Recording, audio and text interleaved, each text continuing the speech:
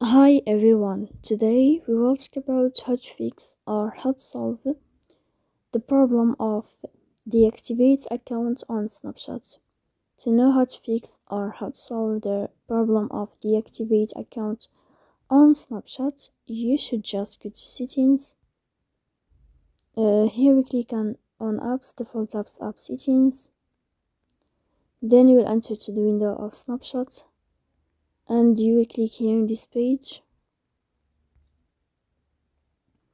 As you see in this page of app info, you will click on first stop and we click OK. Then we'll enter to the window of storage. Here we click clear cache. Then you can turn on your airplane mode and you can turn off your airplane mode again.